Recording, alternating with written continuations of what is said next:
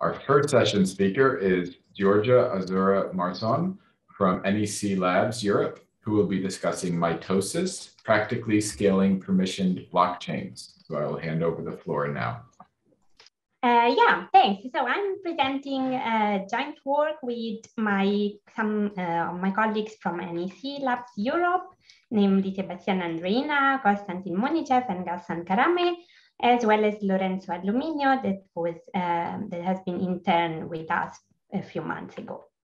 And yeah, so this work is in the context of scaling permission blockchains. And just to, reiterate on the motivation that was already mentioned in Marco's talk. So there has been a lot of effort towards improving the scalability of permissionless blockchains. And mainly this effort is focused on improving the transaction throughput, which is very small for currently deployed systems, particularly Bitcoin and Ethereum, which are the mostly widely adopted, they offer about tens of transactions per second, while the centralized competitors like a Visa credit card goes up to more than 20,000 transactions per second. So ideally, scalability for permissionless systems would aim at improving transaction, getting closer to decentralized systems.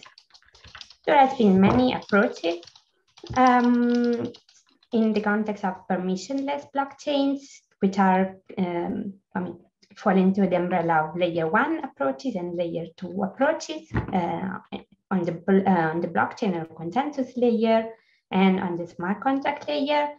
And so in our project, we focused on layer 1 approaches, and in particular, we were inspired by, so partly at least, by blockchain sharding. However, our paper is focused, our work is focused on scaling permission-based blockchains. And to give some motivation and position our work, I would like to look at the advantages and disadvantages that permissionless and permissioned systems provide. So first of all, from the decentralization perspective, of course, permission-based systems are to some extent less decentralized or less open. This is not always a disadvantage because for some applications, for example, for enterprise deployment, it is actually desirable to have some limit to the participants of the system. So, and this is also why we focus on permission systems. Then looking at scalability in the number of nodes, permissionless systems have a big advantage because they can effectively enable any number of nodes without harming the performance. And in contrast, permission systems that rely on classical consensus BFT or BFT protocols, due to the high communication, can only scale to very small systems below 100 of nodes typically. On the other end, permissioned blockchains offer very high throughput and low latency. They provide finality, and in this respect, they are much stronger than permissionless blockchains. So given this, if we look a little bit like at the whole picture, and if we are happy with sticking with permission-based blockchains, actually the only missing part is indeed the node scalability. And this is effectively what we aim to do in our work.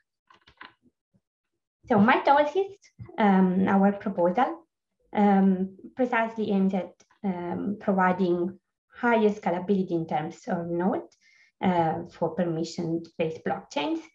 And basically the idea that the picture that we envisioned initially is to provide a blockchain ecosystem where multiple individual blockchains run simultaneously and autonomously, so they are independent of each other. And in particular, we would like our system to be dynamic in the sense that blockchains can be created and evolve when it is when the time comes, when it is actually necessary, to change, and flexible in the sense that each system, each subsystem, or each blockchain would be able to run its own consensus protocol. And so in a sense, this big system this a high-level system that we have in mind is very similar to sharding, because it also partitions the transaction processing among independent set of nodes. However, sharding is more rigid because, so first of all nodes are expected to run the same consensus protocol, and shards have to be created once for all, and so are not created dynamically. So this is the high-level goal of MITOSIS. And so we also, we don't want to just have isolated systems, so we also provide support for cross-chain communication so that each node can talk to all the other nodes in principle, and effectively so this makes sure that the system becomes an ecosystem that is where the blockchains are interconnected.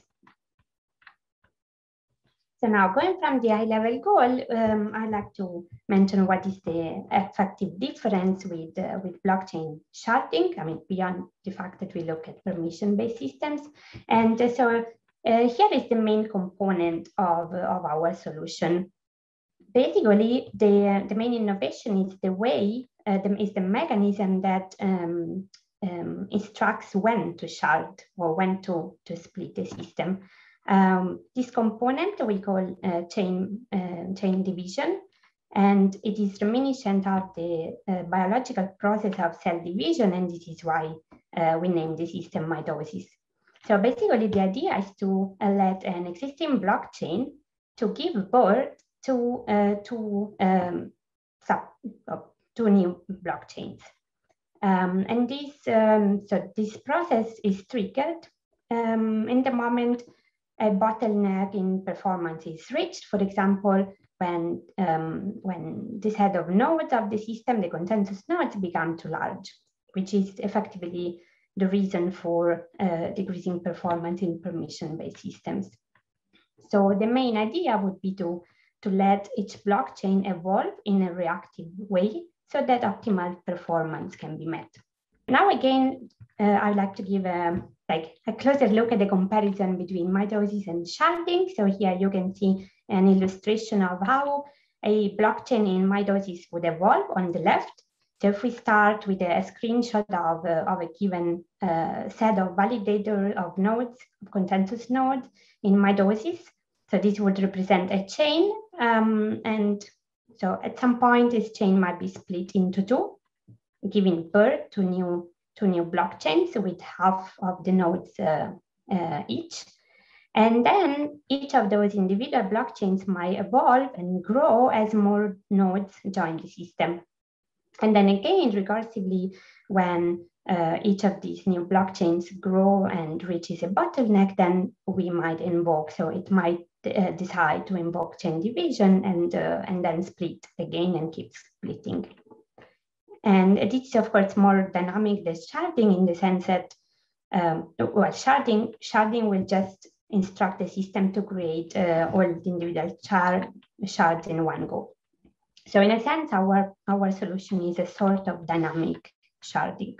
So now coming to the security, which is will be effectively the focus of the rest of the talk, we observe that chain division clearly also opens to some risks. And well, the reason is that consensus protocols can only tolerate a given number of faults.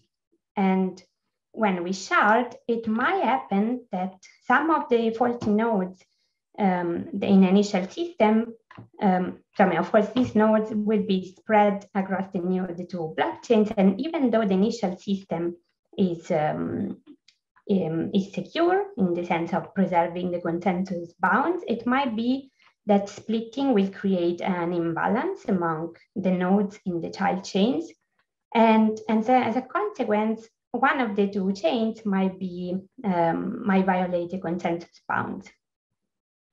And so here in the example, you can see a very small system, just for illustration, where we have initially 20 nodes, and 6 of those we can assume that they are faulty. And then the system will be split into 2 shards of 10 nodes each.